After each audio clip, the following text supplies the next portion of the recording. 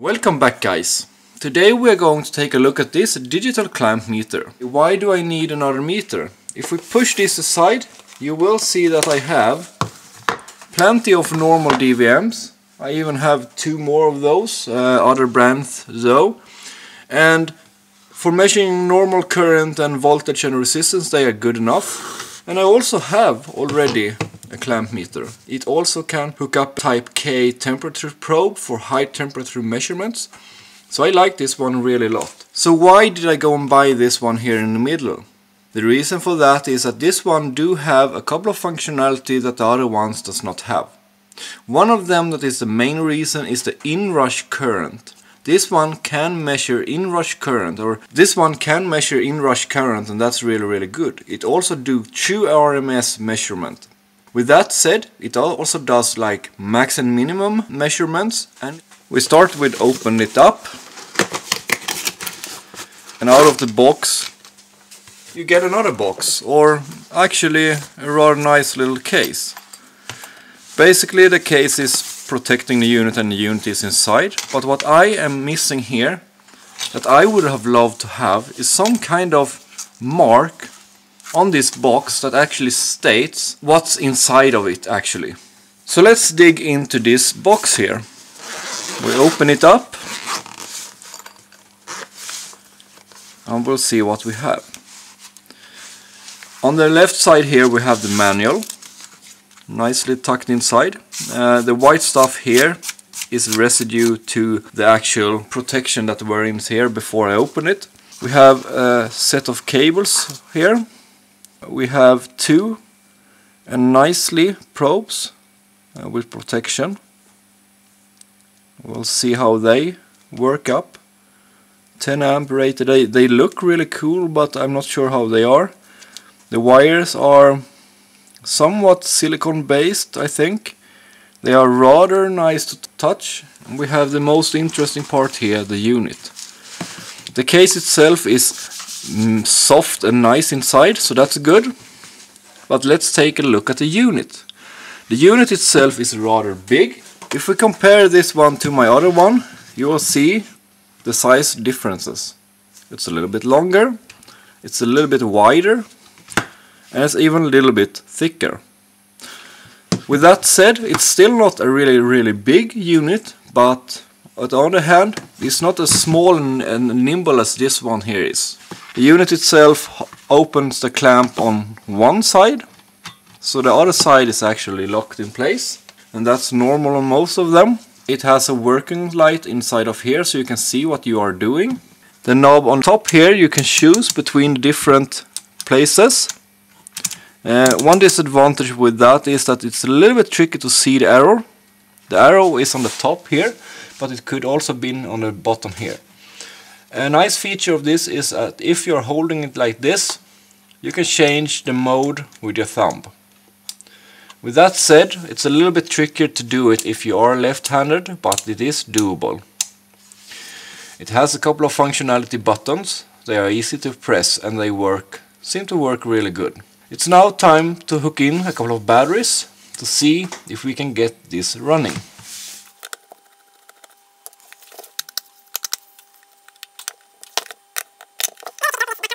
After sacrificing one of my other units, I have this battery here now.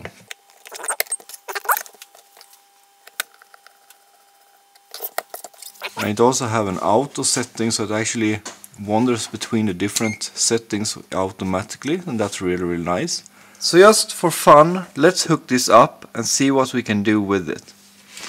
So we plug it in, and what you need to be aware of here is that if you plug it in the first step, you will see that it doesn't stick. You need to press it in all the way, otherwise you won't get contact. We do the same with the other one, and we're going to measure voltage. I'm not going to do a complete comparison with the other units, I'm just going to try it out. 416 volt or something like that. And what I did notice is that, as you can see, the millivolt is wandering all over the world. And that's not a big issue as such, because as soon as you start to measure, it will work. If we go down to the resistance part and we measure the resistance of its own.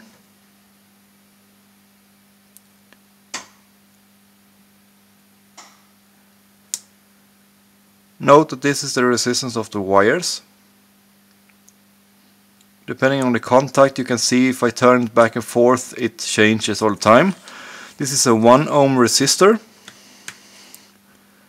I would say it's a little bit slow to set in.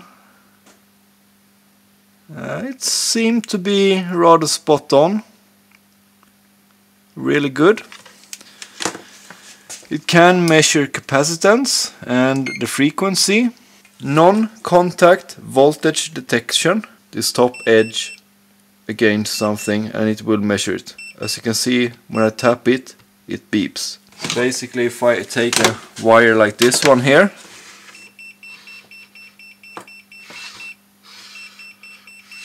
it senses the voltage.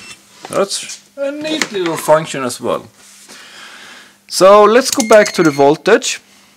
I did notice one thing with my unit, and that is when I turn to max and min, the unit hangs. It doesn't work. I cannot do anything anymore. I need to turn it off and on again. And in worst case, it only beeps. So there is a big issue with this unit. I need to contact the seller and I will do a follow-up video for it. So let's go back to the reason why I bought this unit. The reason I bought this unit is the inrush current system. So basically we have this meter here. If I short this out, you will see that I have kind of 1 amp going out. It's not 100% accurate, it's this meter, but it's good enough. We take this unit here. What we need to do now is that first of all we go to the low end setting here. So we first start by measuring the actual current going through. And the thing is that it always goes to AC mode in the bottom left corner here. And we need to change that. We do that by pressing the function button. So now we are in DC mode. In DC mode we clamp it around one of these here and we get a reading directly, and it's a little bit, it's wandering a little bit back and forth. You can go to relative and then you reset it to 0 kind of. So you always need to go to relative when you're measuring, when it's jumping up and down. I put them together and we'll see that we have 0.92 there. We'll change that tiny bit. And the value here is very, very close. I mean very close. So let's turn this up. 2.3, and we're still very, very close on this meter. Let's go up to the maximum of this one. 498, 494, 492. I would state that it is very, very close. Also note that this meter is not taking into account the wires. So let's see if we can do an inrush current metering. To do that you need to be in AC mode. So we switch back to AC and you press and hold the relative button for 2 seconds and you are in inrush current mode. Then it's just a matter of touching the probes and it will be picking up the inrush current during the first milliseconds. As you can see, it's not that high. We reset again. So even though we have 5 amps going in, the inrush current in the beginning was only 3.5 amp. And the reason for that is because of how this is handling it. As you can see now, I have now brought out my spot welder 709A. So let's test the current here. Peter Matthews in the HBPowerwall did with Bruno actually a quick test of the current going out from this unit. I'm going to see if my cheap inrush meter here will measure the same current going out. In theory it should measure the same current, and that's what we want to see now. Does it do it or does it not? Because if we get close to, I think it was 690, so somewhere between 650 and 700. This meter can do up to 60 amp, up to 600 amp and up to 1000 amps. So it should be able to measure it if so. We will start with low end, the 600 amp setting. And we still have it to inrush current and we reset it. and it's now time to hook it up. I'm hooking it up to one of the lines here, and I'm going to use this big iron piece here for actually holding against to get a good contact. So we start with the lower setting. I will say we will start with 4.5, no pulses, and we'll see what we get. And we started up at 272 amps. So let's raise this up. Let's go to 6.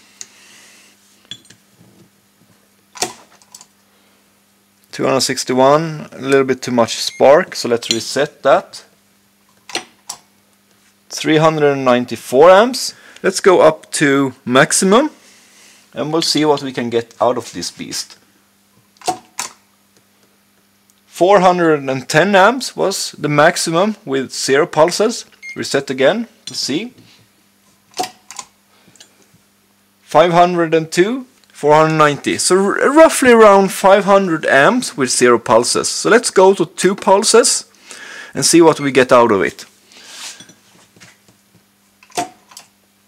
And suddenly we are up to 620 amps.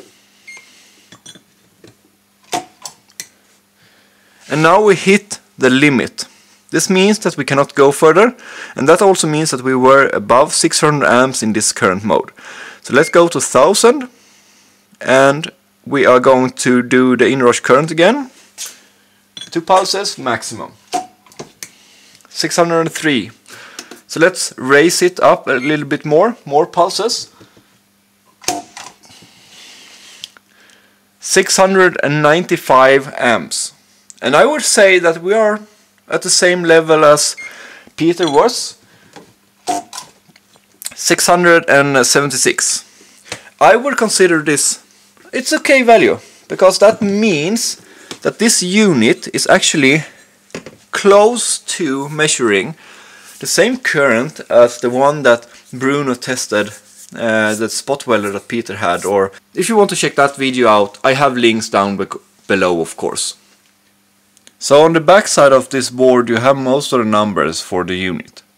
And you can see that there are 2 different versions. I'm using the first version there. It have the same measurement settings, both of them, a little bit different but still the same. And I would say that I'm happy with it so far. What's different between the B version and this version is that the B version have a dual display, the segments bar graph, and a USB interface. So that means that this one that I have actually doesn't have the USB interface. I did skip it, because I did not see what I should do with it. Due to the fact that my unit actually doesn't work properly. Because if I, as I said, go to the voltage and press the max, it hangs.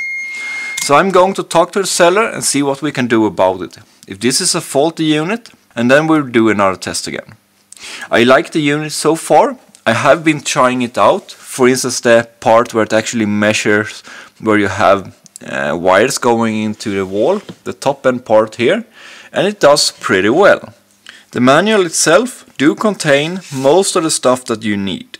The good part about this manual is that it is totally in English, and what I can see about the manual is that most of the English is pretty good.